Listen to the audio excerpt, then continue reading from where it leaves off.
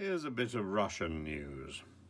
Patriarch Kirill has just called on all Russian bishops and clergy and monks and faithful to join their zealous prayers for the health of the Russian President Vladimir Putin on October the 7th, which is his 70th birthday.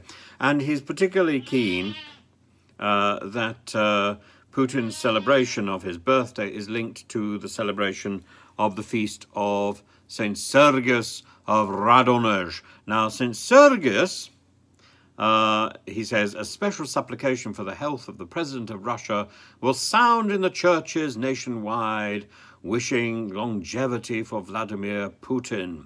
Now, St Sergius, I'm sure Liz Truss will be very pleased to know, was born in Rostov-on-Don. And that, of course, as we know, is a place that she finds geographically confusing.